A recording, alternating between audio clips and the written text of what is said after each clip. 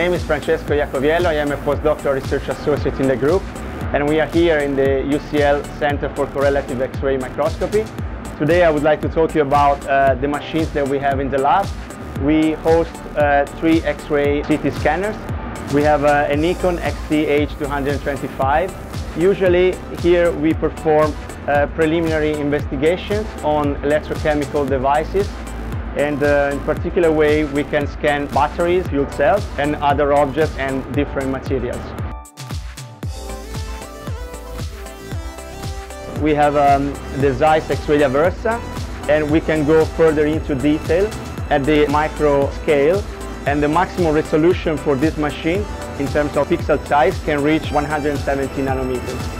So usually what we do is we scan at a coarser magnification with a Nikon, and then we go further into detail with the Versa. So we are here now in front of the Zeiss X-Ray 810 Ultra. That is the highest resolution machine that we have in our lab, and the performances are comparable to the synchrotron light source in terms of spatial resolution. In fact, we can achieve 16 nanometers voxel size in a high resolution mode, and sample size is usually very small. We use the samples that are around 65 microns in size.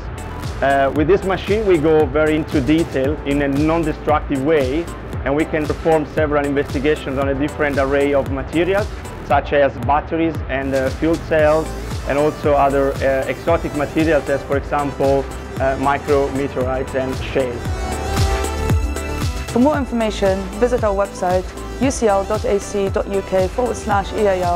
or follow us on Facebook or Twitter @UCL EAL.